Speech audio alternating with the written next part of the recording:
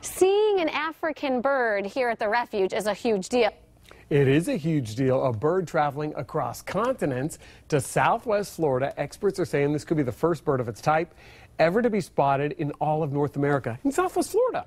You might have seen these pictures of this white pelican circulating on Facebook. It looks very similar to the American brown pelican that goes after the fish guts by your boat all the time, but experts have confirmed this bird is from Africa, long ways off, a rare occurrence. 4 in your corner, Stephanie Tinoco, out at Ding Darling National Wildlife Refuge on Sanibel earlier today. She joins us live in the studio now. Steph? Patrick, it's a busy time of year for the wildlife refuge, but this bird is attracting lots and lots of spectators. The bird was first spotted on Sunday by a refuge volunteer who actually captured a video of that pelican that's traveled more than 4,000 miles.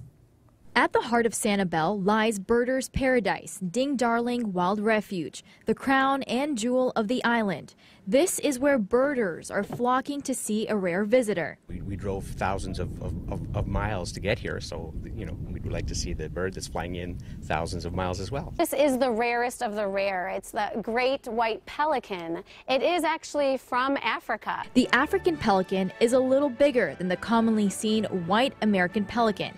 Its wingspan is a little longer too and has a distinct yellow patch on its chest. It's got these more plumes and tufts off the back of its head. This one is a female where it has kind of this bulbous. This bird is maybe the only bird this type that's been spotted in North America.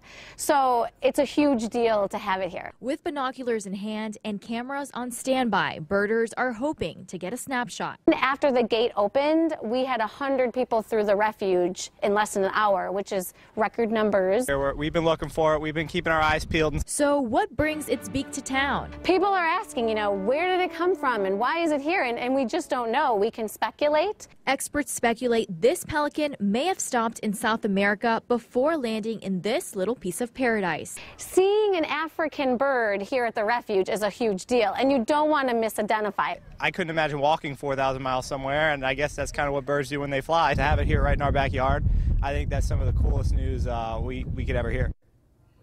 Now, rangers at the refuge tell me the best way to spot this great white African pelican is to go during low tide and not be shy to ask someone with a spotting scope to help you find it. You can also get email alerts from a bird network with alerts anytime there are rare findings like this pelican.